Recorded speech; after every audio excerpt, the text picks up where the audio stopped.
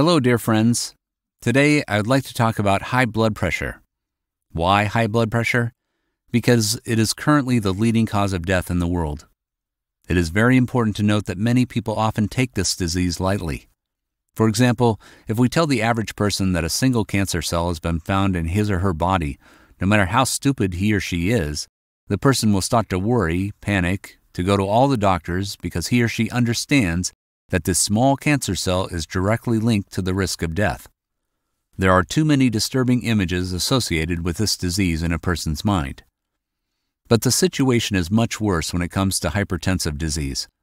At the moment, cardiovascular diseases are the leading cause of death in the world, with oncological diseases in a second place. This means that you are much more likely to die of coronary heart disease than cancer. But for some reason, everyone is afraid of cancer, and for some reason, everyone is so nonchalant about high blood pressure. And the increase in arterial blood pressure is precisely the reason why people develop cardiovascular disease. The interesting thing is that cardiovascular disease, particularly arterial hypertension, is very easy to control. At the moment, there are a large number of drugs that can usually solve any problem with blood pressure. But the examples seem to indicate that of the half of people who are aware of their diagnosis of arterial hypertension or hypertension, only 50% start treatment. Of the 50% who do start treatment, about 50% drop out within the first few months because it's too boring to take medication. Of the people who stay on medication, half take it incorrectly, meaning they take it as they like instead of as prescribed by the doctor. If the doctor has chosen the right treatment for them at all, only half of them are cured properly.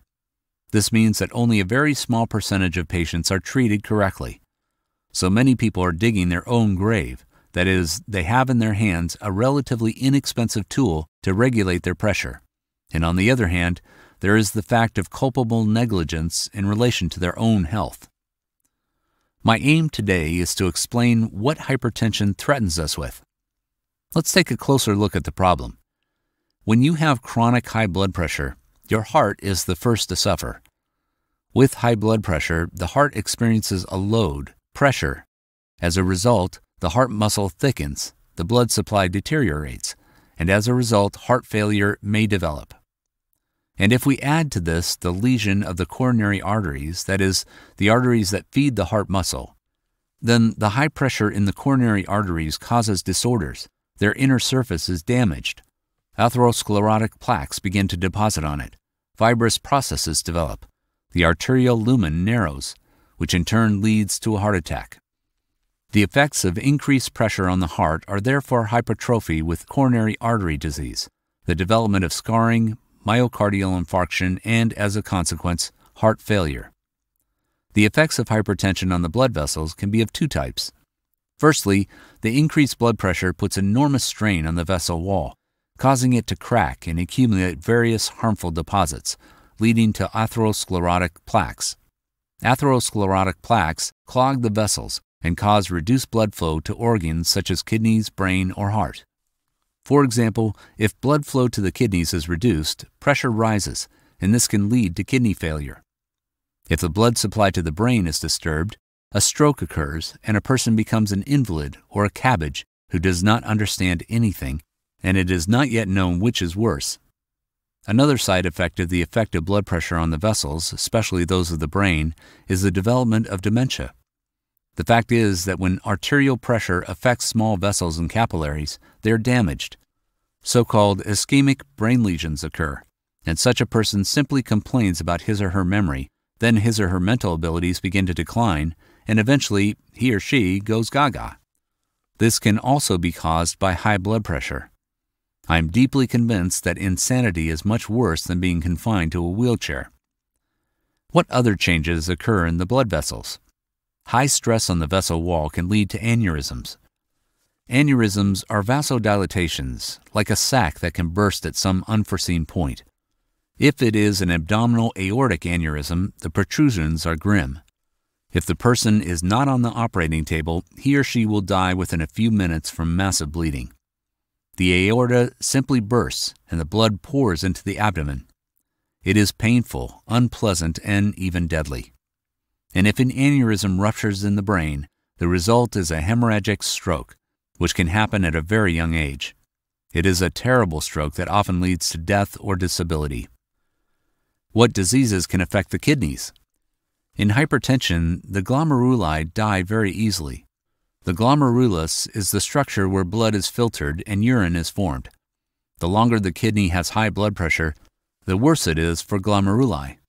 Gradually, the glomeruli are replaced by connective tissue. Glomerulosclerosis develops and the kidneys stop working. Another side effect of high blood pressure is sexual dysfunction in men. This is an effect on the vessels that supply blood to the penis. As a result, these vessels become narrow and fragile, and their lumen cannot be widened by anything, and no Viagra will help. This is the high road to impotence. Eye damage is another important point. The eyes also have a choroid, and the vessels in the eyes are very sensitive to high blood pressure. When blood pressure is chronically high, these vessels are damaged. They can no longer carry as much blood as needed to the retina of the eye, and as a result, a person loses his or her sight. One more thing. Atrophy of the optic nerve can occur because the nerve also needs to be nourished. Nourishment comes through the arteries, so a reduction in blood flow can lead to blindness. Isn't that a lot to be scared of? But the most interesting thing is that not all of these things happen at the same time.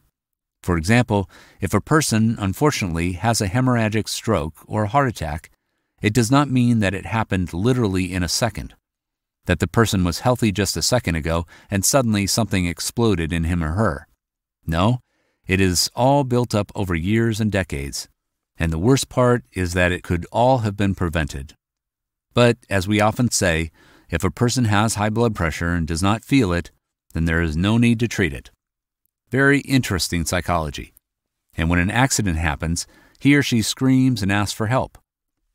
Drugs are expensive, and rehabilitation after a stroke is difficult. Help yourself. This can be done in a very simple way. You should start worrying about your health if your blood pressure is higher than 130/80. According to data accepted by the American Heart Association in 2017, 130/80 is considered the beginning of hypertension. This means that if a person's blood pressure is 131/80 or 130/81, he or she already has high blood pressure, which is the first stage. Previously, a blood pressure of 140/90 was considered hypertension. Why have the figures been revised from 140 to 130 and from 90 to 80? Numerous studies have shown that the likelihood of all the side effects of high blood pressure, cardiovascular disease, heart attacks and strokes, kidney damage, and loss of sight, is doubled. For example, if a person's blood pressure rises from 130 to 140, the likelihood of having a stroke doubles, and so on. That is why it has been decided to tighten up the rules on blood pressure control. A few words on how to measure your blood pressure correctly. It doesn't matter whether you have a mechanical, electric, or semi-automatic tonometer. The cuff should be placed on the upper arm, and the upper arm should be approximately at the level of the heart. You should be sitting relaxed, leaning back in your chair. Your arms should be relaxed and both legs should be on the floor, that is, your feet should not be crossed. Before that, you should sit or lie down for about 5 minutes. No physical activity for 5 minutes. It is also important to measure the pressure with an empty bladder, so do not drink coffee beforehand. Here are the simple rules. It is necessary to measure the pressure twice. It is always the second measurement that determines the indicators. Also, the depth of the arteries may be different in two arms, so you should concentrate on the arm where the blood pressure is higher. Sometimes it happens that when you come to the doctor's office, your blood pressure goes up. You cannot control it, you're just nervous. Then you need to get a blood pressure monitor to take home. If you've been diagnosed with high blood pressure at the doctor's, all you need to do is monitor your blood pressure at home during the week in a relaxed atmosphere, at the same times in the morning and evening. For example, at 8 a.m. and 8 p.m. Even better, of course, is to do it at 8 in the morning, then at noon and again in the evening. Even better is to have the pressure checked daily. There is a device that inflates the cuff itself every 15 or 30 minutes. It measures the pressure during the day when you are working, when you are sleeping, when you are nervous, when you are resting, and then it creates curves that help the doctor to choose the appropriate therapy and prescribe medication. For example, they have established the sad fact that you have high blood pressure. What do you do now? There are two options. The first way is to take pills immediately. This is inevitable if your blood pressure is over 150. If your blood pressure is over 150 over 100, you should probably think about taking pills, especially if the pressure is 160 over 100 or 160 over 120, if there are uncontrolled blood pressure attacks. In other cases, you need to understand the causes of high blood pressure. I'm not going to say anything new here and tell you that I have suddenly understood what causes high blood pressure. The causes of 95% of cases of arterial hypertension or hypertension are unknown, and only 5 to 10% are secondary, that is, symptomatic. I will now explain the differences. In primary hypertension, all the person's organs are healthy and the pressure is elevated. This is called primary or essential hypertension. Secondary hypertension is a symptom of a disease. This can be a tumor in the adrenal gland, or a kidney disease that affects the blood vessels in the kidneys, or the kidney parenchyma, such as renal arteriostenosis. This can be scalar hypertension, the death of part of the kidney due to chronic pyelonephritis. For example, a tumor of the adrenal gland can secrete cortisol. This would be Cushing's syndrome. Another type of tumor is pheochromocytoma, a tumor that produces norepinephrine and epinephrine. Other adrenal tumors can cause Conn's syndrome, where fluid is retained in the body. Pituitary tumors can be associated with the overproduction of mineralocorticoids, as can congenital coarctation of the aorta. There may be thyroid disease. These are the so-called symptomatic hypertension, and it is important that the patient sees a good doctor who can distinguish symptomatic hypertension from non-symptomatic hypertension. Once it has been established that the patient has primary hypertension and that the pressure is such that he or she can do without medication, the next step is to look at a table that calculates the likelihood of developing cardiovascular disease over a 10-year period. Cardiovascular disease is defined as a heart attack or stroke.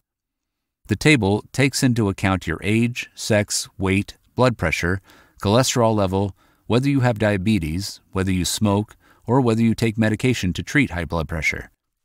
When you fill in this table, based on statistics from the internet, you are given a percentage chance of developing one of these diseases within 10 years. If your score is less than 10, then your chances of getting a terrible cardiovascular disease are less than 10%, and you can safely go without medication for the first 6 months, or maybe you won't need it at all.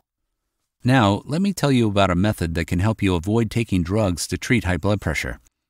So if this table allows us to act without drugs, these are the recommendations of the American Heart Association, then we can only use 3 main tools.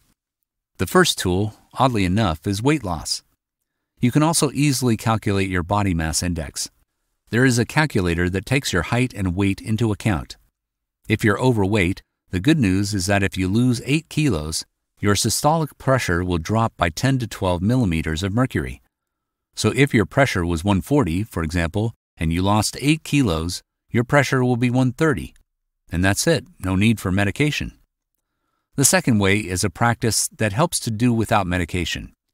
This is physical exercise, aerobic exercise. These are endurance sports, regular walking, swimming, running, skating, and skiing.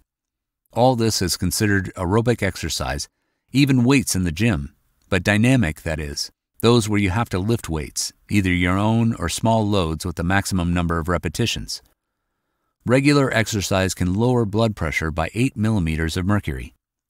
Based on the initial data, say 130, we lose weight, we want to lower the pressure further, and we add physical activity. And the third way that gives us a great chance of defeating hypertension is diet. Diet is mainly about limiting the amount of salt we eat. Strict recommendations include no more than 2 grams of salt per day. However, salt, the so-called hidden salt, is present in a very large number of products. You can say that you don't eat salt, but if you eat sausages, black bread, tinned food, herring, and so on, there is more than enough salt. So if you don't want your blood pressure to go up, cut out salt completely and avoid foods that are high in salt. One thing I would like to point out is that it is easy to get carried away. If you are serious about exercising, especially in the summer, or if you like to take a steam bath, you can lose a lot of sodium through sweating. However, for the average person with normal physical activity, this risk is minimal. It is also a good idea to include potassium-rich foods in your diet. You can check the potassium content of products by looking at the table. These can be ordinary baked potatoes, bananas, dried apricots, persimmons, and apples. Here are 3 principles for lowering blood pressure: weight loss, exercise, and diet. Of course, you have to remember that a person has to be healthy to be able to do these physical activities, because if everything is already very bad and you're overweight and your joints hurt and your back hurts, then, of course, everything is more difficult. You should still take blood pressure pills and try to lose weight first, and then choose a type of physical activity that is suitable for you. But there is no other way. The other way is just to start taking blood pressure pills, and if you've already started taking them and don't want to do anything else, you have to understand that this is for life. Don't be afraid. You're doing this for yourself, to maintain the quality of your life, not to sink into dotage, not to become disabled, not to become a burden to yourself and your loved ones. It's all in your power. Now, there are many drugs that control blood pressure perfectly, but blood pressure really does need to be kept within certain limits. There is no such thing as high blood pressure being normal at a certain age. It is possible to control high blood pressure without medication. The first is your will as an awareness, a reflection of what can happen. If you don't treat your high blood pressure, it will eventually kill you. And if you decide to treat it, you have to make a choice. Either you treat it with pills and then follow the doctor's prescription, or you treat it without medication. In any case, you need to see a doctor to have an assessment to see if physical activity is harmful to you, how much it should be, and what your chances are of being able to do without medication in general. The sooner you do this, the better. If your blood pressure exceeds 130/80 for a whole week, go to the doctor. Always there for you, Dr. Popmed.